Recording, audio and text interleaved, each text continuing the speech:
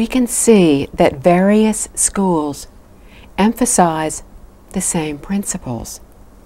They simply use different forms to describe it. Therefore, since all lead to the same goal, all methods are equal, and no one method is better than another. We can choose whichever method best fits our manner of living and level of achievement and understanding. The most important point is to concentrate on just one method. The more methods we try to follow, the more confused we become. The more confused we are, the more difficult it is to succeed.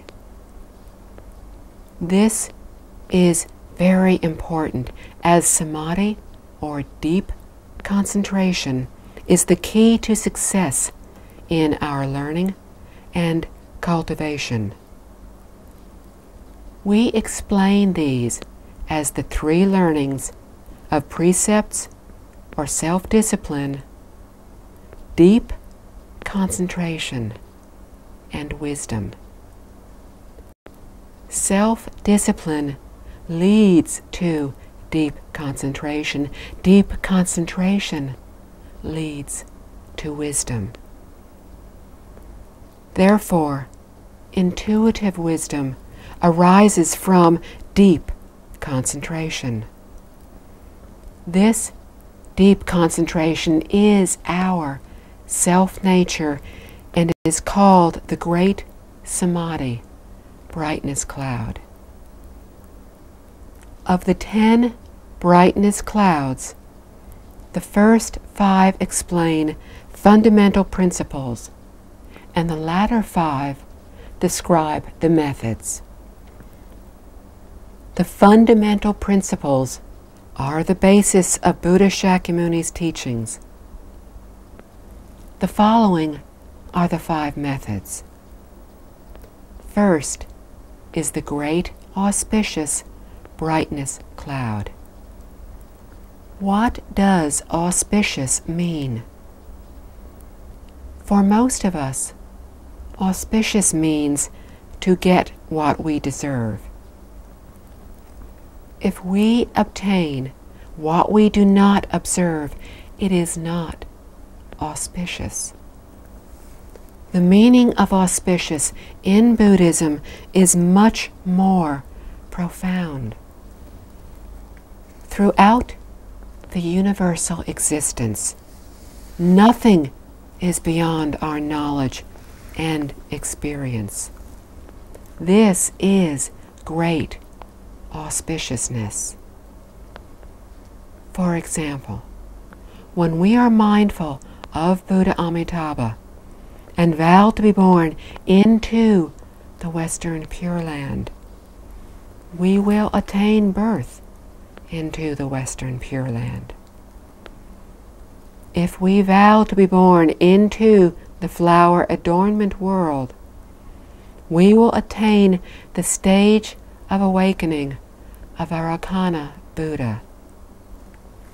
This is the original meaning of auspicious. In our world, Buddha Shakyamuni taught different methods for different levels of understanding, and this is the utmost auspiciousness. First, the Buddha's teachings never contradict the truth of life and the universe. Second, the Buddha always adopted his teachings to meet the audience's needs. His teachings would be a failure if they proved to be incomprehensible to the listeners, or if they were too simple and boring. Neither of these would be auspicious. Therefore, the appropriate teaching is most auspicious. The Buddha conveys all that he wishes. We hear all that we can understand and absorb. This is the utmost, the greatest, the perfect auspiciousness.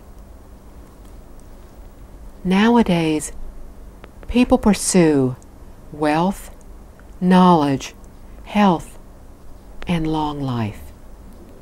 This is called good fortune.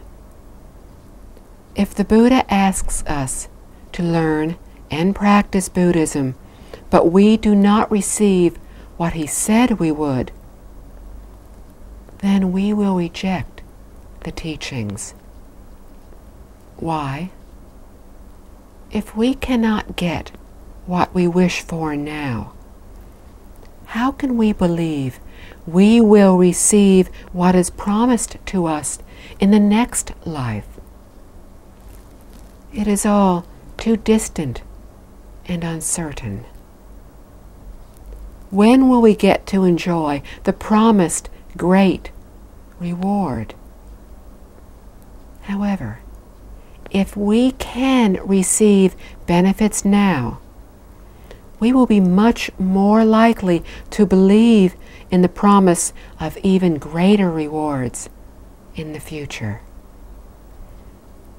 By truly practicing Buddhism, we will receive all that we wish for.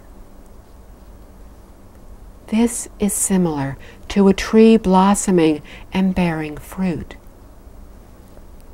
Only when we see the beautiful blossoms will we believe that there will be fruit. If the flower does not blossom, how can we believe there will be fruit? Therefore, we have the great good fortune brightness cloud following the great auspicious brightness cloud. We must cultivate the cause before we can receive the result. The next guiding principle is represented by the great merit brightness cloud. All Buddhas spent a long time, 100 eons, cultivating good fortune after attaining Buddhahood. Why? A Buddha cannot help sentient beings if he himself does not have great good fortune. People will not believe in a teacher who talks of it, but obviously lacks it.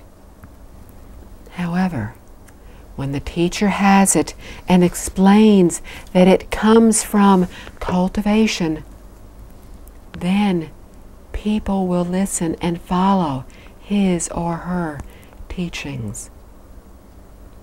Therefore, only if the teacher has great good fortune and virtue in addition to wisdom can he or she help sentient beings. Thus, the Buddha taught us to cultivate both good fortune and wisdom.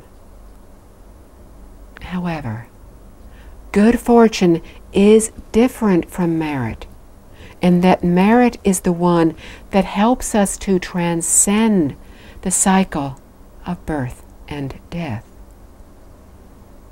We accumulate merit by practicing the three learnings of self-discipline, deep concentration, and wisdom.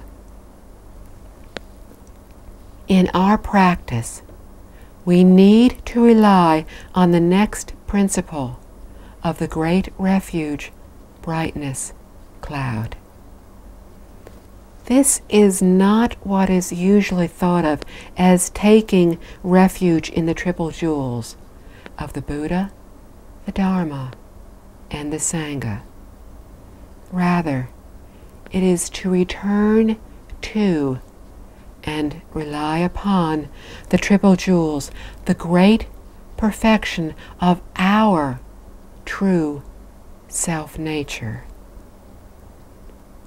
The great brightness cloud, the great praise brightness cloud, symbolizes educating others about Buddhism, praising the perfect and infinite merits and virtues of the self-nature. What does Buddhism teach us? To attain our perfect self-nature. Zen Buddhism often says that we should search for the original state of our perfect self-nature. In summary, Buddha Shakyamuni emitted light at the beginning of the Earth Treasure Sutra. This light has many infinite, boundless meanings, more than the 10 brightness clouds discussed. The first 5 brightness clouds are the great perfection of self-nature, and the last 5 are the function of self-nature. These 10 comprise the basis of the Buddha's teachings and are to be found in many sutras, often represented by emissions of light. Many people read of the brightness clouds without any real understanding of the profound meanings within. Not only this sutra, but also all sutras start and flow from the great perfection. We will benefit much more from reading sutras once we understand these representations.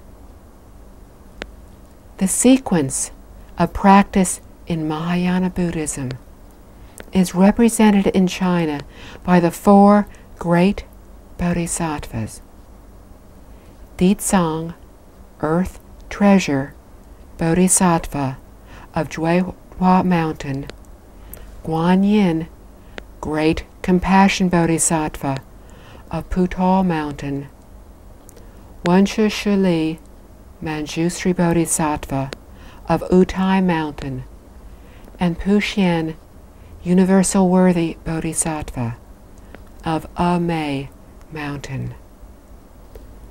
Earth treasure means stored treasure of the great Mother Earth, which represents our mind.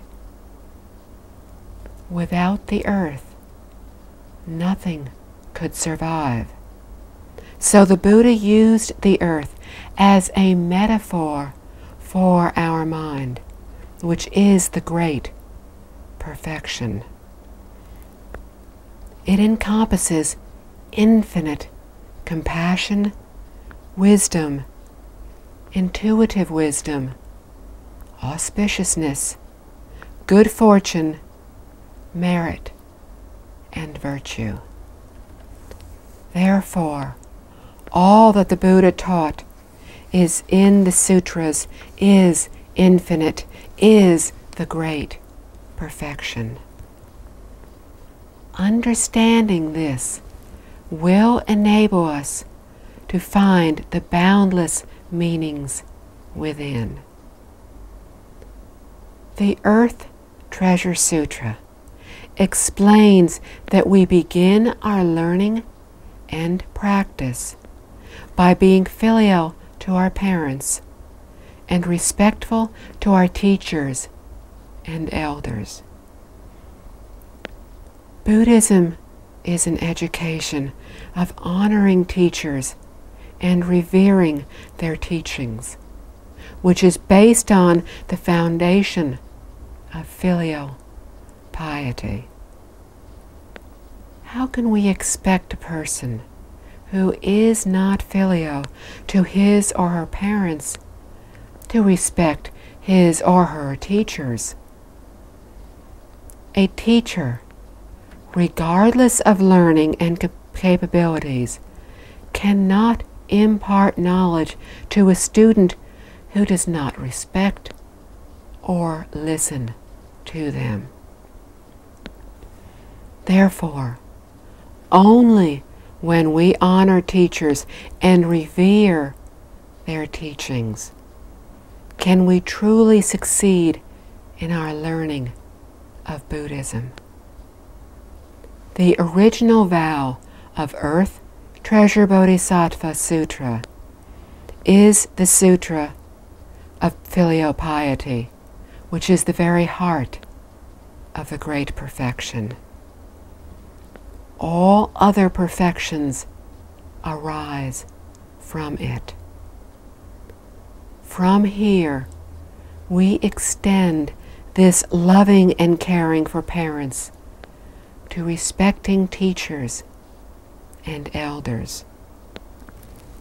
We keep expanding from here until we respect and care for all sentient beings without discrimination or attachment. This is the enhancement and the extension of Earth Treasure Bodhisattva, and is the teaching of Guanyin Bodhisattva. Therefore, without filial piety, there would be no great compassion. This is similar to building a house. The second floor must be built upon the first floor. In being filial to our parents and showing compassion for all other beings, we should not use emotion. Rather, we need to base this compassion on rationale and wisdom. Only in this way can we attain positive results. Next is the third Bodhisattva, Manjusri, who symbolizes wisdom, and Universal Worthy Bodhisattva, who symbolizes the practice of filial piety, respect, compassion, and wisdom in our daily lives. If we practice these principles while interacting with others, matters, and objects, then we ourselves are Universal Worthy Bodhisattva. The teachings of Universal Worthy Bodhisattva are perfect. As the Flower Adornment Sutra tells us, we cannot attain Buddhahood if we do not follow his teachings. Why? This Bodhisattva is perfect in every thought, word, and deed. Without true wisdom, the great vow of Universal Worthy Bodhisattva cannot be fulfilled. These four great Bodhisattvas exemplify this understanding and represent the perfection of Mahayana Buddhism. Therefore, from Earth Treasure Bodhisattva, we learn filial piety and respect. From Guanyin Bodhisattva, we learn great compassion. From Manjusri Bodhisattva, we learn great wisdom. And from universal worthy Bodhisattva, we learn the great vows and conduct. Buddha Shakyamuni used innumerable methods to correspond with the level of attainment of his listeners. However, regardless of the particular method, he never deviated from the great perfection. In other words, all his teachings arose from the self-nature. Consequently, all methods are equal. It is like the harmony between the leading role and the supporting roles in the Flower Adornment Sutra. If Buddha Shakyamuni is the leading role, then all other Buddhas are the supporting roles. When Buddha Amitabha is the leading role, then Buddha Vairocana will be the supporting role.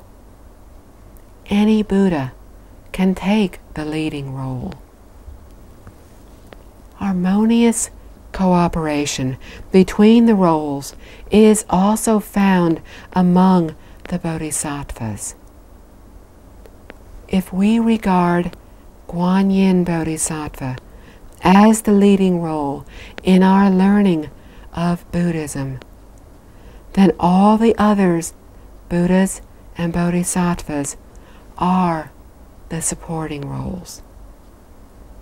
If Earth Treasure Bodhisattva takes the leading role, then Guanyin Bodhisattva and others take the supporting roles. This principle applies to sutras as well. When we choose the Infinite Life Sutra as our primary sutra, then all other sutras become secondary.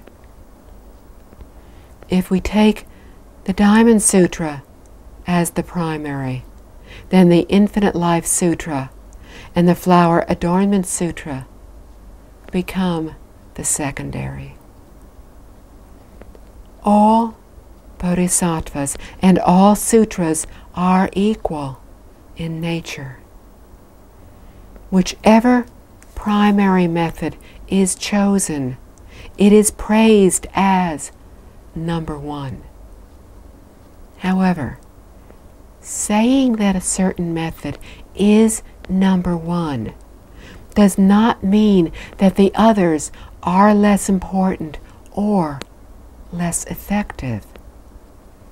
If we forget this, then we commit a serious offense.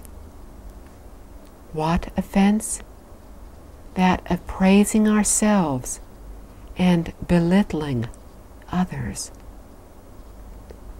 Consider the origin of the Visualization Sutra.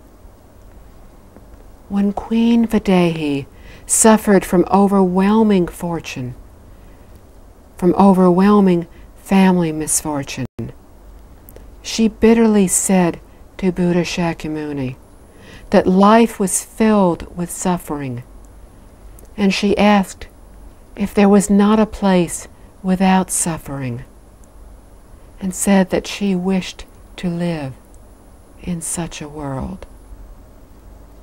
By applying his supernatural abilities, Buddha Shakyamuni displayed for the Queen all the worlds of all the Buddhas in the universe. She vowed to be born into Buddha Amitabha's Western Pure Land, the world of ultimate bliss, and requested that Buddha Shakyamuni teach her how to accomplish this. He taught her how to practice the three conditions, explaining that they were the fundamental causes of attaining Buddhahood. For the Buddhas of the past, present, and future had all used the three conditions. Therefore, they are a crucial part and a foundation of our practice. The three conditions are the basis of Buddhism and are crucial in our attainment of Buddhahood. To be a virtuous person, it is necessary to first follow the three conditions. In the sutras, we often see the phrase good men and good women. What are the requirements for being good? Meeting each of the 11 principles contained in the three conditions. Thus, we will see that the requirements are stringent. Good men and women in the human and heaven realms need only meet the first condition. Theravada sutras only require practitioners to fulfill the first and second conditions. But for Mahayana practitioners, good men and women must meet all three conditions. As we see in Mahayana sutras such as the Earth Treasure Sutra and the Infinite Life Sutra, it is to live our lives in accordance with these 11 principles. Failure to satisfy any one of these principles would prohibit a person from being considered good. Regardless of what the Buddha taught, the methods of learning and cultivation, or the reality of life and the universe, all accord with the three conditions. All accord with the great perfection. The 11 principles of the three conditions are likewise perfect in every word. The first condition concerns the great good fortune required to be a human or heavenly being, and includes being filial to our parents, being respectful to our teachers and elders, being compassionate and not killing any living beings, and following the 10 good conducts. Consider the first and second principles of being filial to our parents and respecting teachers and elders. The Chinese character for filial piety, xiao, is comprised of two parts.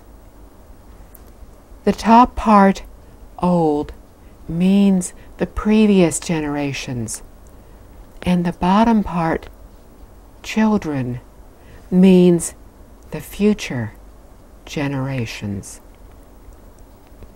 This demonstrates that the previous generations and the future generations are one.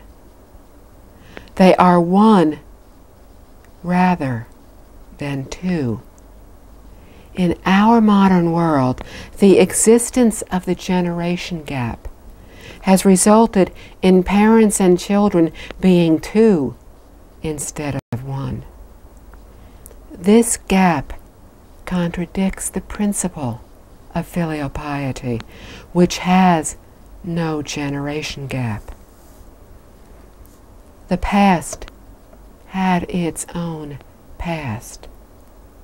The future will have its own future.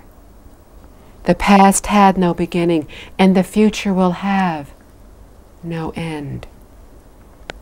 They are one. Filial piety reaches beyond time and extends throughout the universe. In other words, it encompasses the entire universe. Who can practice the principle of filial piety to perfection? Only a Buddha can do so. Without having attained Buddhahood, we cannot achieve the great perfection in practicing filial piety. Filial piety has profound meanings in Buddhism. It means to take care of parents mentally, physically, and to fulfill their wishes. To further extend and enhance our respect and care for our parents, we have compassion for all beings in this world. As stated in a precept sutra, all men are my father, all women are my mother. This is broadening the mind of filial piety so that it encompasses all beings in the universe, in the past, present, and future. Mahayana teachings are based on the principle of filial piety, for without it, there would be no principle of respecting teachers. It is illogical that we are not filial to our parents, yet respectful to our teachers. We could have ulterior motives. For example, flattering the teacher to obtain a better grade. Filial piety and respect go together. At the same time that we are filial to our parents, we also elevate that filial piety to being respectful to our teachers. Only when we realize this truth will we truly appreciate the principle of filial piety. The Earth Treasure Sutra is the Buddha's teaching of filial piety. For only when we treat our parents with such respect can we uncover the infinite treasure within our own self-nature. Being filial towards our parents is a virtue of our self-nature. Only virtuous acts can uncover our self-nature. It is the first and most fundamental principle of the three conditions. The Chinese respect ancestors, even though they are distant to them by hundreds, thousands, or even tens of thousands of years. They memorialize them on important festivals. Why? Their ancestors and they are one entity. There is no gap between them. Sincerely memorializing our ancestors corresponds with our self-nature. If we remember and respect our ancestors, we will certainly be filial to our parents. When we are filial towards our parents, it naturally follows that we will respect our teachers. When we disappoint our parents By not respecting teachers, not following their instructions, and not studying hard, we violate the principle of filial piety. Also, siblings would do well to live in harmony. Not getting along with brothers and sisters will cause parents to worry, thus violating the principle of filial piety. By getting along with others at work, meeting responsibilities, and abiding by laws, we will not cause our parents to worry. Thus, we will accord with the principle of filial piety. These are a true perfection of virtue. Buddha Shakyamuni taught us to begin our learning from here.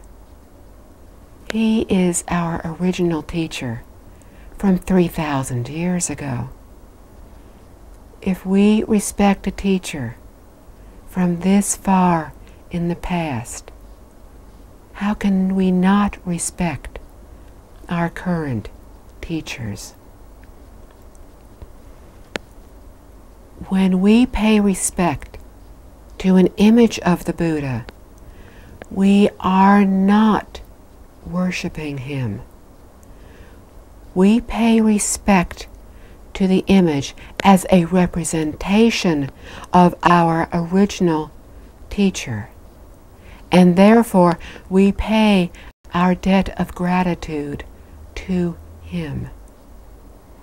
This is why the followers of the Buddha respect the Buddha's images, as well as memorial tablets of ancestors. This practice has a far-reaching and widespread educational significance, for at the sight of them, we remember our obligation of caring for and respecting our parents, teachers, and elders. The Earth Treasure Sutra tells us about compassion after explaining the great perfection. Compassion is the third principle of the three conditions.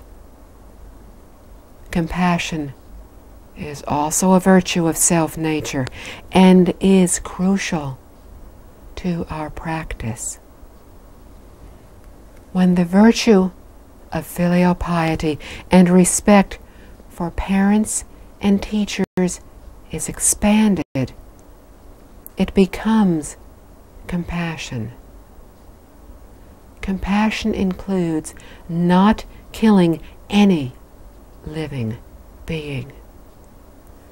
This statement has profound meanings. Without a thorough comprehension of Earth Treasure Sutra, we cannot understand the true meaning behind not killing any living being. Of all bad karmas, that of killing is the worst. Why?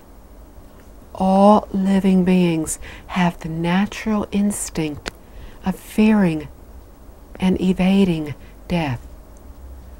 Although killing is the direct retribution of the victim who killed the present killer in a previous lifetime, the current victim does not know this. He or she would not think that they killed this present victim. They killed this person now, so this person is killing me now. If only the victim could understand this, there would be no anger at the retribution. Instead, the present victim would think, "You are killing me now, I will kill you next. This vengeance will be repeated in the endless cycle of birth and death, and the mutual hatred will grow stronger and stronger. This is the most terrible of all offenses, and is why we need so urgently to practice compassion for all beings. There are infinite ways to practice compassion, but in the three conditions, the Buddha particularly stressed not killing any living being. In other words, not killing is the ultimate act of being filial towards our parents and respectful towards our teachers and elders. In other words, killing is the ultimate act of unfiliality and disrespect. The Buddha taught the basic 5 precepts, and the first of these is also the first of the 10 good conducts. Do not kill. Continuing to kill is to completely disregard this teaching and is an ultimate act of disrespect. This respect is tantamount to being unfilial to our parents. Consequently, if we ignore these instructions and kill, we are neither compassionate nor filial. The fourth principle is following the 10 good conducts, which are the good behavior to be found in many cultures and religions throughout the world. Buddha Shakyamuni told us that if we practice these good conducts, we would not fall into the 3 bad realms. Instead, we would likely to be born into the heaven realms if we practice these good conducts diligently. If we achieve the deep concentration along with the 4 immeasurable hearts of loving kindness, compassion, joy, and letting go, we will rise to an even higher level of the heavens, the heaven of form and the heaven of formless. The Buddha groups the 10 good conducts into 3 major categories: physical, verbal, and mental. Physically, we are prohibited from killing, stealing, and committing sexual misconduct. The last prohibition is for laypersons. For monks and nuns, this prohibition is to eradicate all sexual inclinations. Regardless of their good deeds or their ability in deep concentration, those who have sexual desires can only rise as far as the heaven of desire. This heaven has 6 levels. The higher we rise, the lighter these desires. A person who sincerely cultivates and has thus attained even the lowest level of deep concentration would be able to suppress sexual desires. At this level, the 5 desires of wealth, lust, fame, food or drink, and sleep would not arise. Although the desires are not completely eradicated, they can be suppressed by deep concentration. Only the one who can resist temptations of desire can attain this state and thus be born into the heavens above the first level meditation heaven. Understanding this explains why attainment throughout this process is so difficult. When we are attempting to practice, we can ask ourselves, can I resist the 5 desires of wealth, lust, fame, food or drink, and sleep? If we yield to temptation, we will not be able to rise to this level of heaven. The second good conduct is to not steal. For instance, some people like to evade paying their income taxes. This is equivalent to stealing money from the whole country. And the retribution from this is much more serious than stealing private property. When we steal one person's private property, we only have a debt to that one person. But if we steal the property of an entire country, we have a hopelessly insurmountable task, insurmountable debt, because we then have stolen from and subsequently owe every taxpayer. For example, the United States has a population of well over 200 million people. 200 million creditors. Just imagine the consequences. Therefore, a sincere practitioner must be a law-abiding person, devoted to meeting public responsibilities. One who does not violate the good deeds of no killing, stealing, or sexual misconduct is said to be proper in physical conduct. There are 4 verbal good deeds: no lying, abusive language, bearing tales, and seductive words. First, do not lie. To lie is to cheat deliberately. It is dishonesty. Second, do not make rude or abusive remarks.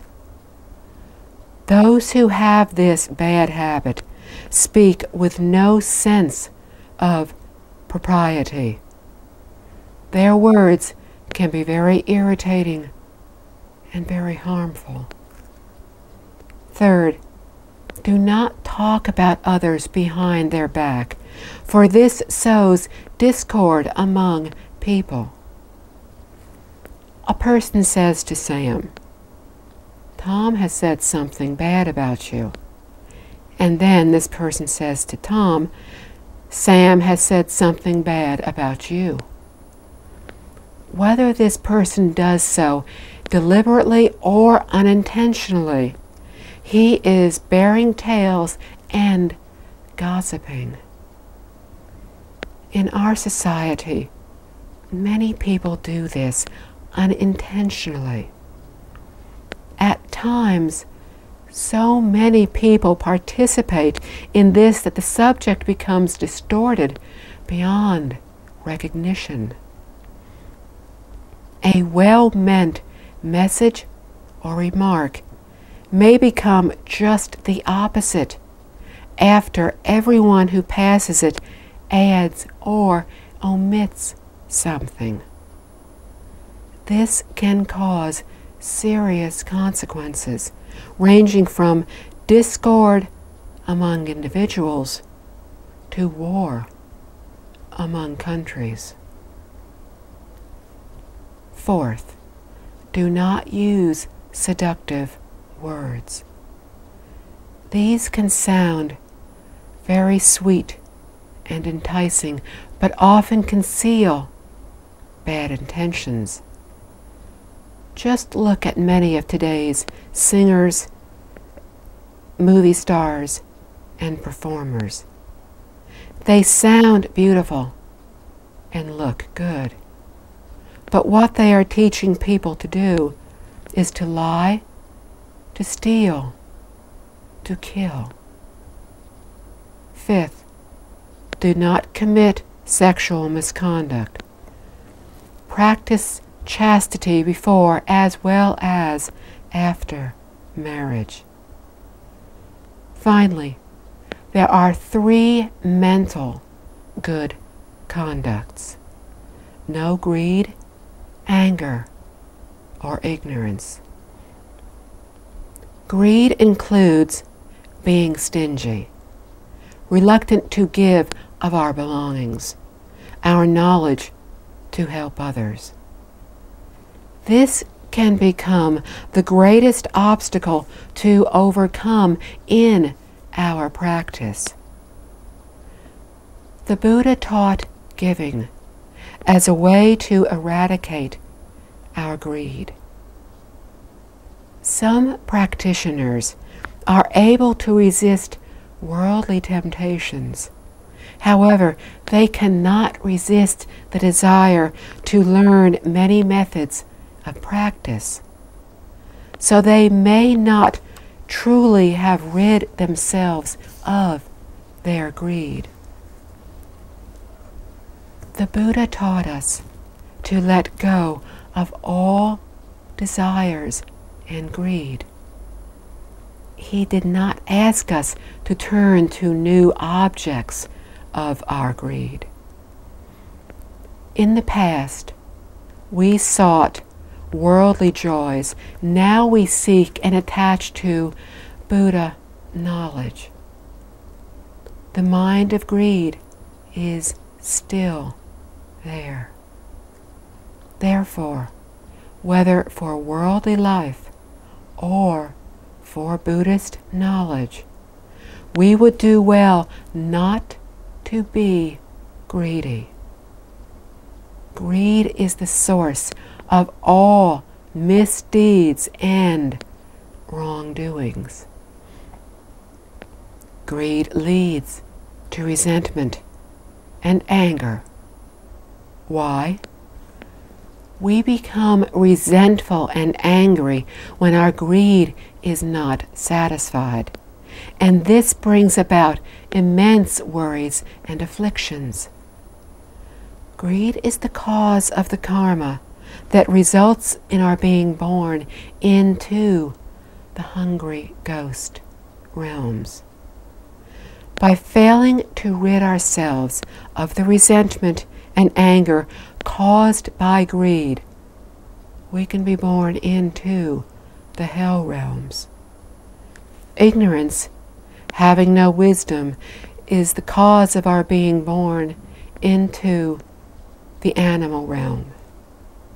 In both worldly teachings and in Buddhism, there is truth and falsehood, justice and injustice, right and wrong, good and bad. An ignorant person cannot tell the difference between them. He or she often confuses false and true, good and bad. Whether this is done intentionally or unintentionally, this person is ignorant.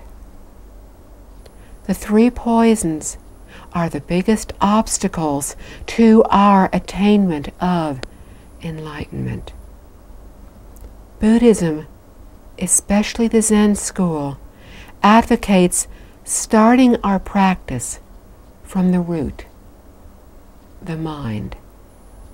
To start from this root, we need to sever our greed, anger, and ignorance. These 3 physical, 4 verbal, and 3 mental deeds comprise the 10 good conducts. If we are filial too and care for our parents, respect and serve our teachers and elders, and are compassionate without any killing, and practice the 10 good conducts, we will be regarded as good people by society. However, in the Buddhist sense, we are still not considered good men and good women. Thus, it is not easy for us to achieve even the basic standards.